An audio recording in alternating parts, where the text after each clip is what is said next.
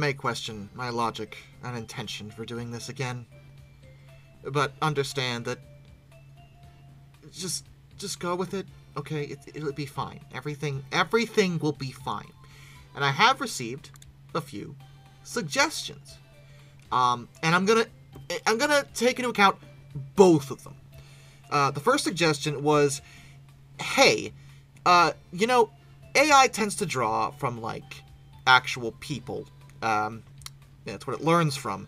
And most people don't refer or even know the species name of dinosaurs, or even most animals in general.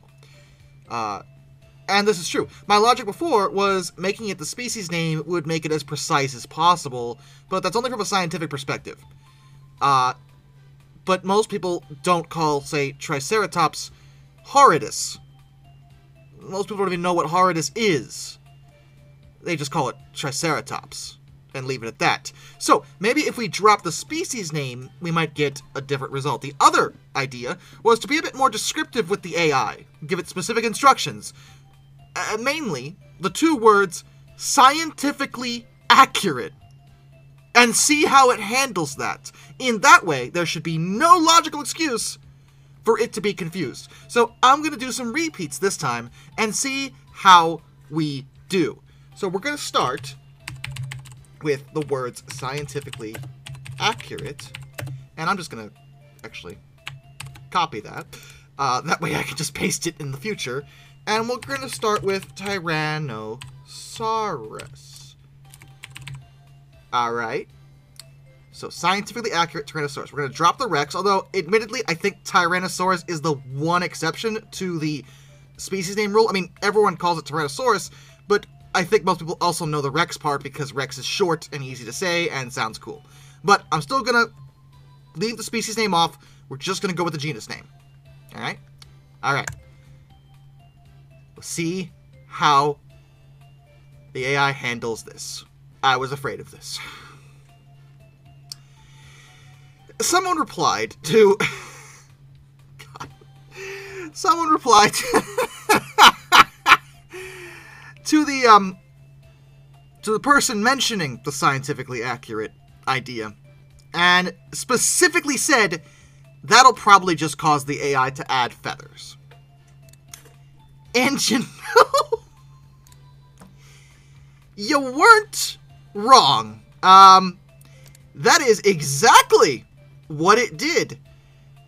And the heck of it is, they didn't even fix other issues that I'm noticing. For one thing, this is a hot mess. This looks like you'd like tar and feathered a Tyrannosaur. Like the feathers don't even look like they're properly attached. They almost look like spikes. The other concern is that a lot of these Tyrannosaurs here are very skinny and very shrink-wrapped. This isn't scientifically accurate. It probably doesn't help, but especially in the Tyrannosaurus' case, the adults probably didn't actually have feathers. They're one of those dinosaurs among theropods that likely didn't. It's some paleontologists believe the juveniles might have, but the adults probably really didn't. At least not to any significant extent. Certainly not this level. So we're off to a rip-roaring start of so much wrongness. So, obviously, nothing here has helped. But let's try the Triceratops. And I swear, if they give Triceratops feathers, I'm gonna flip out. Because, well, it didn't do that. There it goes. Well... the legs are bothering me, and look a bit bulgy, very elephant-y. This one isn't too terrible. You know, not bad. Not bad, very glorious, very beautiful, very just, yeah. Didn't do what I expected. This could be worse. These are okay.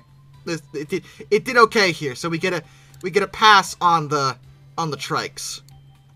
But do we get a pass on the velociraptors? Oh boy. I'm so excited. We do not. It gave... Too many toes again. These are just Jurassic Park JP Velociraptors with feathers. That's all these are. Very shrink wrapped. I think the shrink wrapping is worse on these. Like, these are literally just the JP Raptors if you added feathers. These are not Velociraptors. That is not what these are.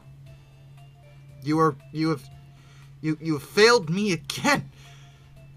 I don't know what I expected, but let's try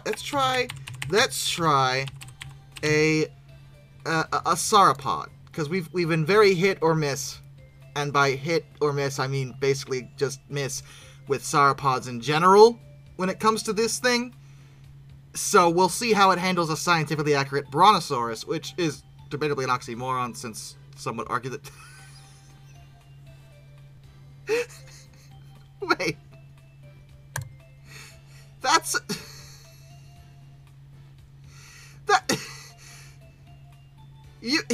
I can see some sauropods in the background that don't appear to be brontosaurus, but like, what? No, it's a plant-eating. Well, you did it. See, and it's that is some. What? I'm sorry. Honestly, the whole thinking theropods are sauropods is par for the course now. I have very little to say other than my minor annoyance. I'm focused on the background here. What horrific gene splicing hybrid abominations are. This is an affront to God. This is why we cannot let AI be involved in the development of any cloning technology, because we're gonna get some horrors beyond human comprehension. Okay, that's a bit closer to a brontosaur. That's not that. What? Whoa! What? Freaking tail head. See, it's the backgrounds that are killing me here. This isn't terrible though. The animal itself, and then we have this with some more horrors in the background, and standing on 2 feet. It doesn't know what a brontosaurus is, but does it know what an apatosaurus is? Let's find out. The answer, it would appear, is no. And I'm going to give Stegosaurus a chance here. We were close last time. They were very rainbowy, as I recall, but one of them wasn't too far off. So maybe we'll get something fairly decent with a scientifically accurate Stegosaurus here, or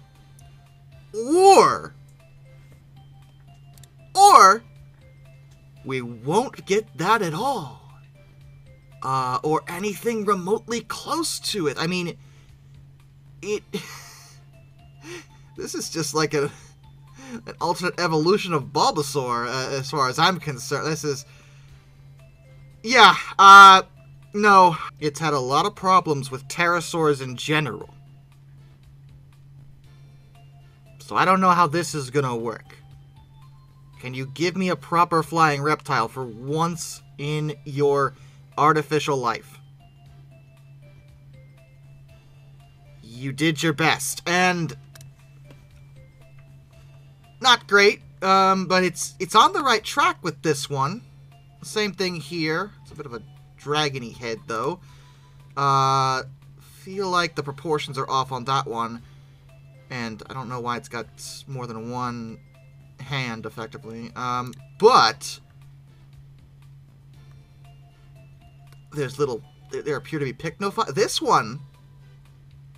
This one's pretty good. Huh. That's okay. There's some issues, but I mean, overall, this might be the best one so far.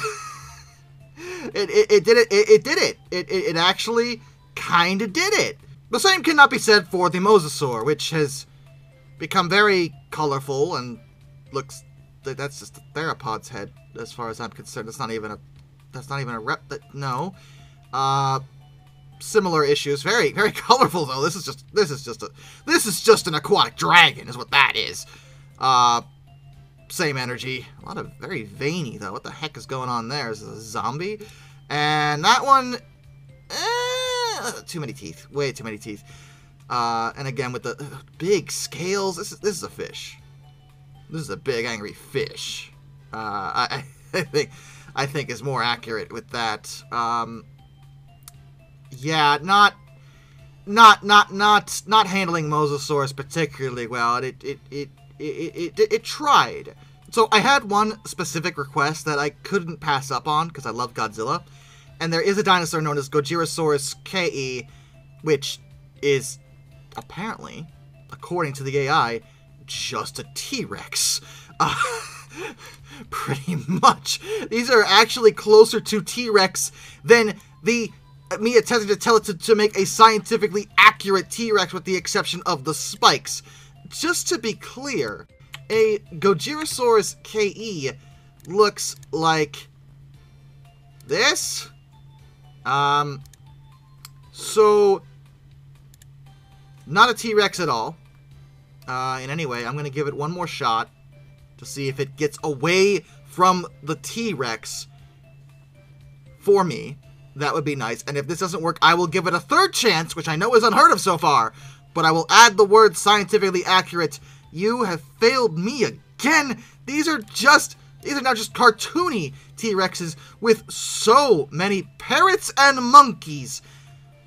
What does it have to do with anything? And again with the parrots and monkeys, too many claws for a Rex, too many toes in general. I don't understand the parrots and the monkeys. I don't know what that has to do with any of this. Hold on. Scientifically accurate.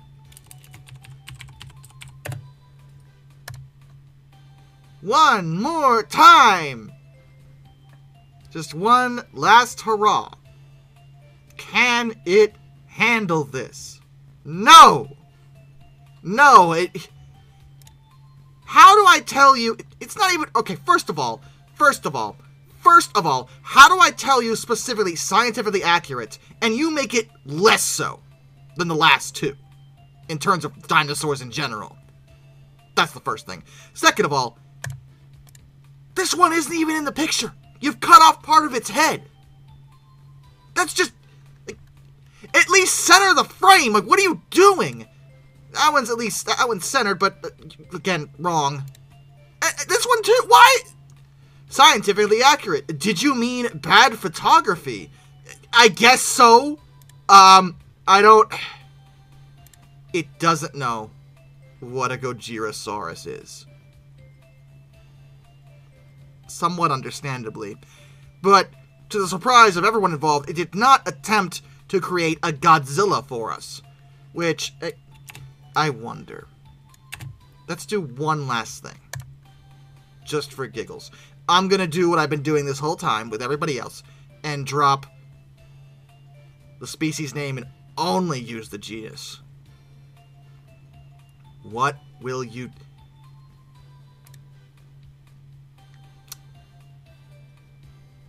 This would be a great boss for a video game.